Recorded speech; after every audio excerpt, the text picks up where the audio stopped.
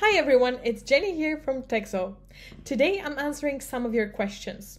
Specifically, we'll go through how to run a workflow using the desktop app and how to schedule a workflow using the desktop app. Let's dive in. First, running a workflow using the desktop app. Let's assume the following situation. You're setting up a workflow that includes multiple nodes, some requiring an account and some not. How do you set up the different nodes and what desktop is the workflow going to use? Let's give it a try. First, let's head over to the workflow builder. Select a sample workflow name. And now we can set up the first node. We will add an automation that requires a LinkedIn account. For example, scrape profile. This will be our first node. Next, let's add a non-social account node. For example,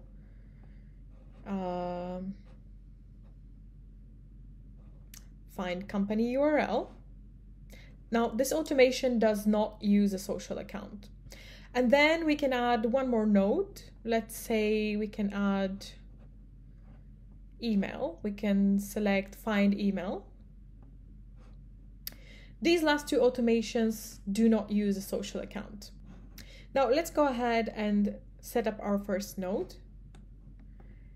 I will select this account to scrape.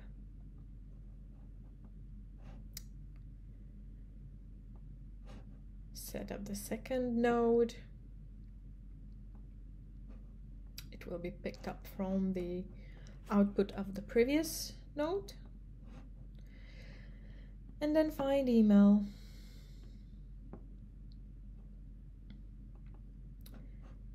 Here we would need to use the details from our previous nodes.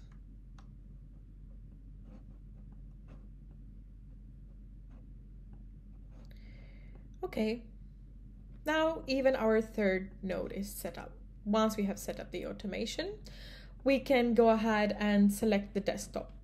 Now, when it comes to the social account nodes, such as our scrape profile node, this first node will run on the desktop assigned to the LinkedIn account under accounts. Let's go ahead and have a look at which one that is. As you can see, my LinkedIn account is associated with desktop A1, so that is where that node will be running on. Let's reopen my workflow to have a look at the second and the third node. Those are my non-social account nodes. All steps in your workflow that do not require a social account will run on a desktop, which you need to select from the desktop button on the bottom of the screen over here. Here's how to do it. First, we click on the desktop icon on the bottom of the screen over here.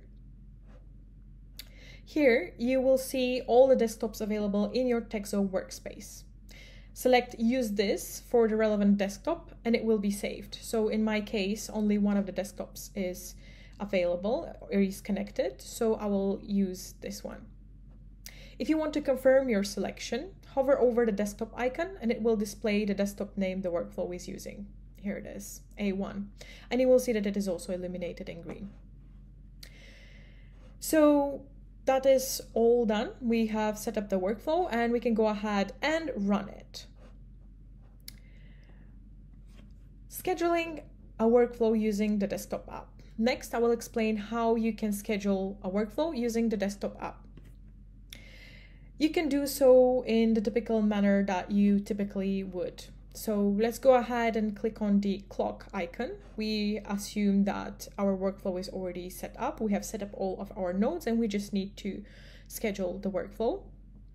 Go ahead and select the schedule that you would like to apply for this workflow. For example, every day at 3 p.m. Start and end date is optional. Hit save.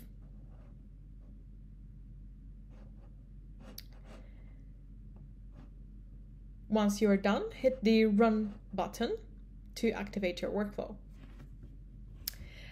And that's it. Running and scheduling workflows using the desktop app in TexAu is simple and straightforward. Use these steps to manage your workflows seamlessly. Thanks for watching and see you in the next one.